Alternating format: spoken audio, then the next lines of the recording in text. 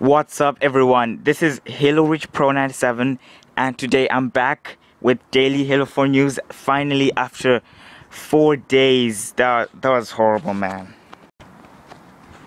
I have to say that I missed you guys. I missed bringing up Halo 4 news daily. Also, you also stayed with me with Halo Rich Pro 97, which I thought was absolutely amazing. I really like that. There are a few things I like to cover in this video, and this basically talks about the armor specialization that you get when you purchase Halo 4 and the ones that you unlock as you go through the game. The thing is that in Halo 4 you get a total of 8 armor specializations, or otherwise known as perks. At the beginning of the game you get 2 armor specializations. I don't know which one could these be, but we have to wait and find out.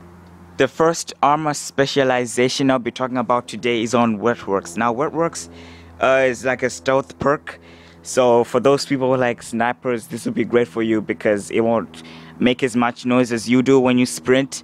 I also think it might make it difficult for the enemies to see you on their radars. The next armor specialization I'd like to talk about is on the Pioneer specialization. This is for the people who want to rank up really fast. Sometimes in Halo it's a bit of a pain to rank up all the way to maximum level. It takes a lot of time and patience to actually get there. So this is the sort of perk for you guys.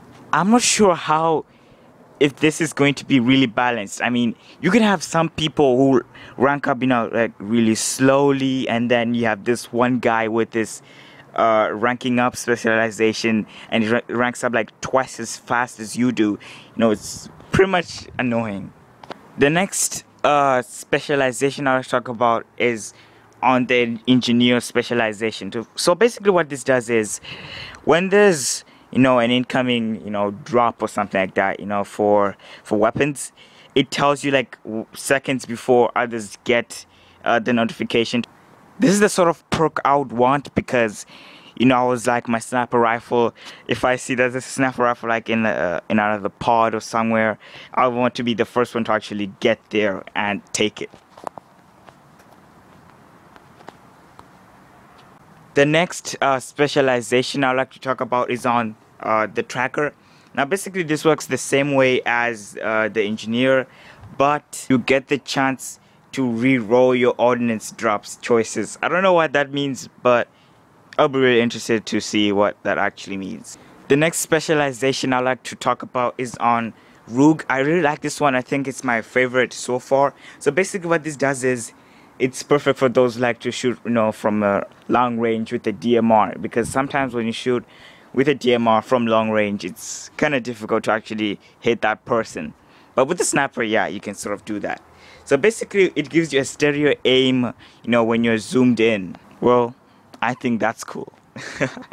But the next slider I have to talk about, I'm not so sure what this actually does, but this is called the Stalker specialization. I'm guessing it's something for active camo users, for letting it last longer or something like that.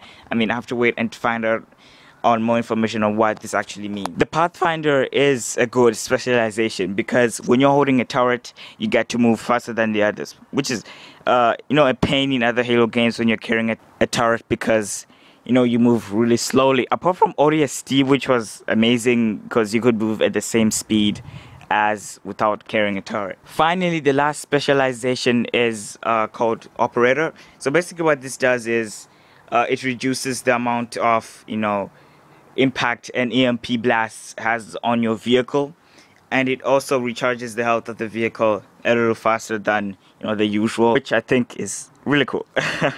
So that was it for today, guys. That was Halo 4 news, and I hope you enjoyed this because after 4 days of nothing you actually got some Halo 4 news there, which is pretty amazing. I never thought I could manage it. I also almost gave up on this, but I managed to pull my head back and do this. So thank you for watching my latest video. Don't forget to subscribe for more Halo 4 updates in the future. Until then, Mape.